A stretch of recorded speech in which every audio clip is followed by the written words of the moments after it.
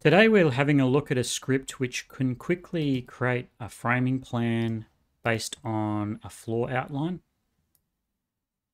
And it has several options that you can change the direction and the spacing of the beams. And you can see how quick it is by me selecting this other floor plate there. And I'll switch the direction on this as well. You can also do it through a web page if you prefer, rather than using Grasshopper.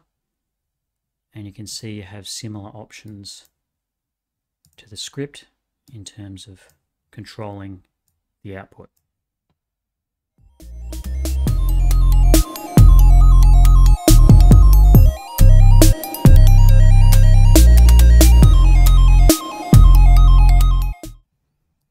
Okay, so we're just going to start off with a simple rectangular outline of a building as a floor plate, and I'm just going to frame that out by adding it to the script.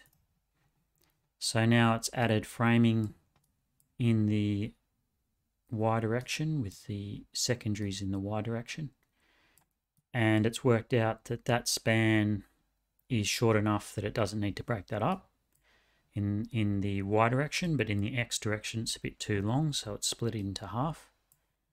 Now I can flip the framing in the other direction, and now because it's split it up, obviously the secondaries are running into this primary beam there. So you got primary around the border and a primary at grid line B. Now I can change the maximum span. So say I think that's a bit too long, I just adjust that down, and now it's split it into 3 bays of secondary framing.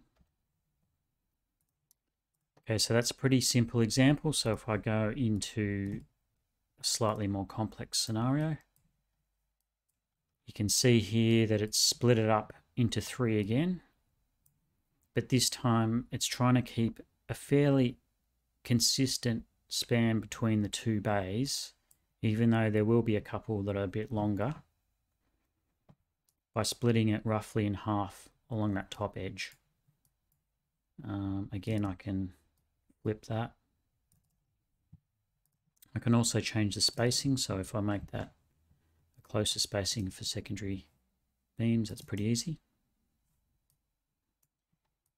And it's put columns at each corner, so all these beams are simply supported. Okay, so moving up a bit more complex again, you can see what it's tried to do there. So again, it's trying to use the outside perimeter as much as possible.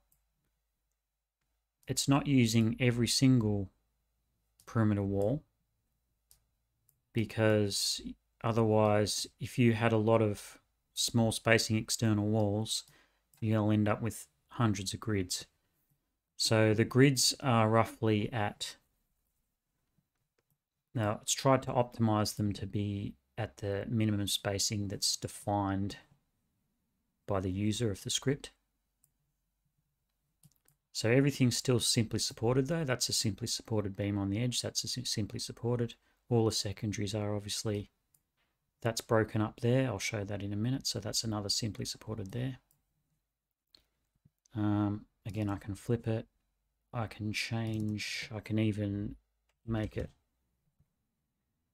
a really huge spacing for secondaries. So you can use this for timber framing, for composite, steel, 2.5 meter spacing internally, so that could be a composite deck system.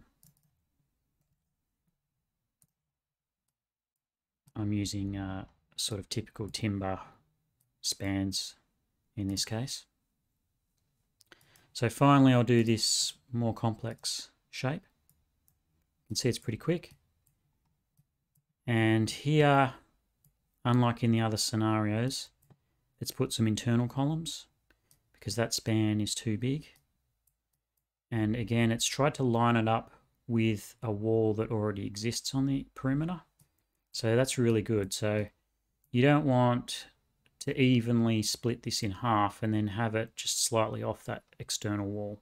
You want that all lined up perfectly. So that's a nice outcome there. Okay, so I'll put some design and 3D modeling behind this in a minute. But before I do that, I'll just quickly show how it deals with internal walls as well. So for this scenario, imagine these are the internal walls of the building. So if possible, you want to use the internal walls as load-bearing walls. And I'll show you how the script does that. So apply that now. It's pretty quick. It's split it up similar to the scenario above. However, in this case, we have the grid lining up with that internal wall in that direction on D.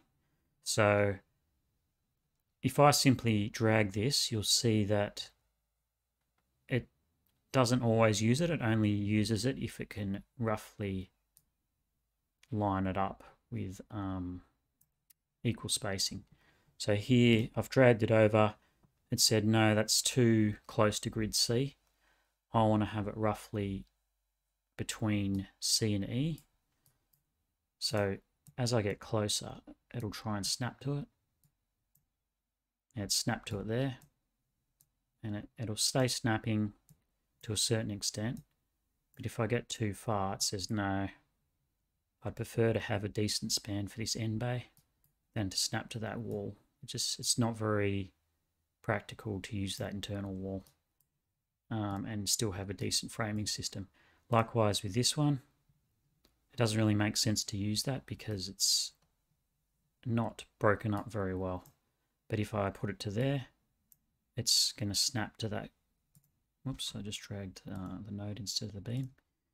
It'll snap to it if it can use it, if it makes sense.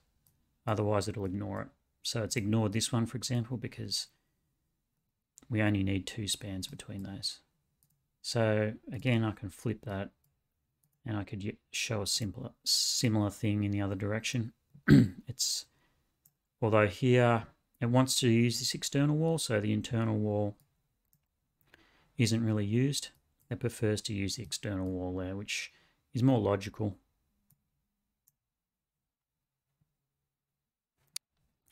All right, now I'm going to combine it with some design. So here you can see I'm using one of the scripts that we have to design all this timber. So now that I've framed it out, I can get the script to design it. And you can change your grade of timber, the type of floor loads and all that sort of stuff in as the user of the script. So it's designed all this stuff, 240 by 45 F17, 290 by 45 F17 at the edge, depending on the span, as you can see. I'll also add in the columns.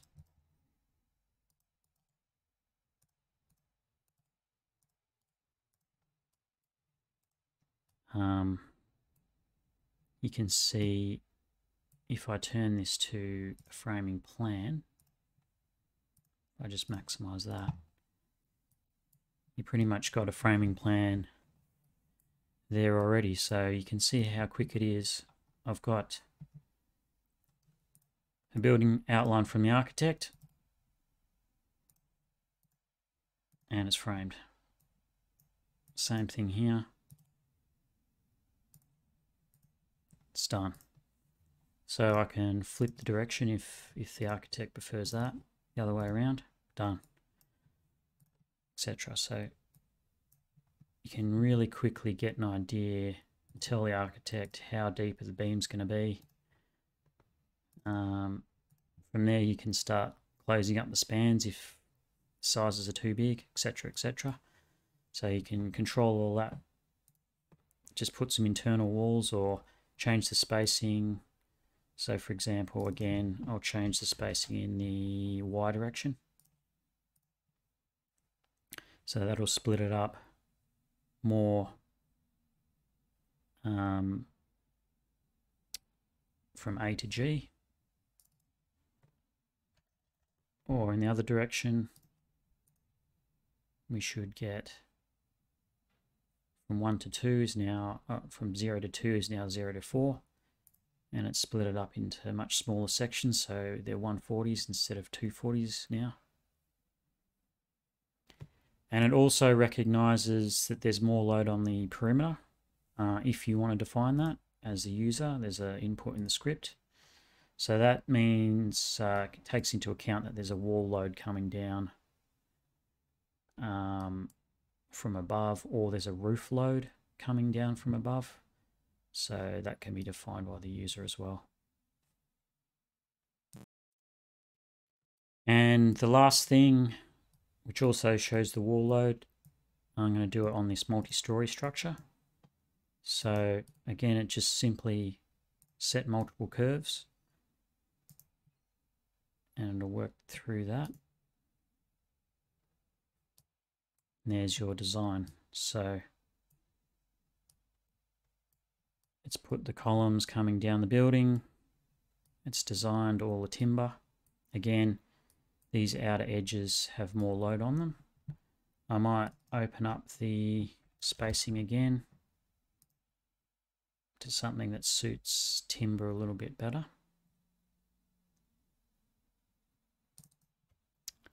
That's one direction, and I'll open it up in the other direction. Okay, it's done. So here you can see the calculations, or also looking at this, as I said, this perimeter wall load, which in this case will be from a roof, and it's put a 2 number section in there to keep the depth down. So when it reaches a certain point, you can say, please do 2 number instead of 1, and then you keep the depth down for the architect. And again, I can flip the direction.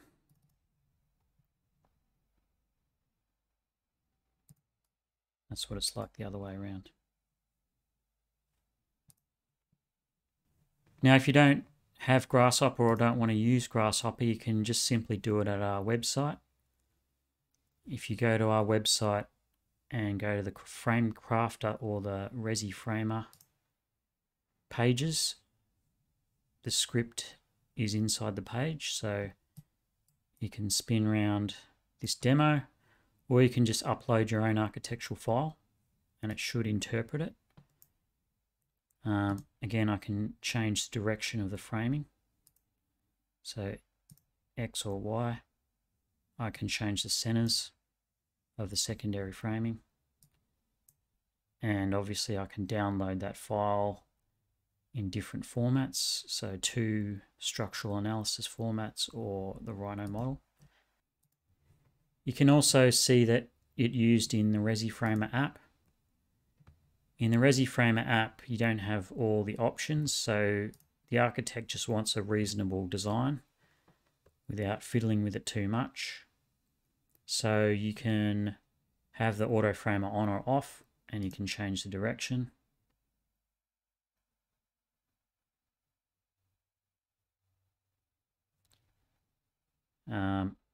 If I turn it off, for example,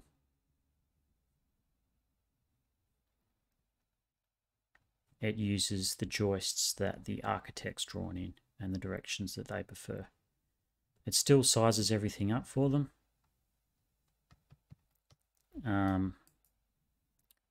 But they may have a preference. Otherwise, just use the auto framer. So you just need an architectural building that doesn't have any floor framing at all. It can just be a roof, a flat roof, or a pitched roof, and walls. And it should, the aim of this script is that it just takes all that information, turns it into a analysis program format in the background, but just gives architects a simple way to draw a couple of boxes and get all their framing done. And then they can download that as a 3D model if they want. It's also doing the bracing check, as I've explained before. So that's the scripts briefly explained. If you've got any comments or suggestions, let us know. You can get the Grasshopper script from our website, or you can use it online as I've just explained. And thanks for watching. Thanks for watching this structured parametrics video. Leave a like or subscribe if you found this useful, and we'll see you in the next one.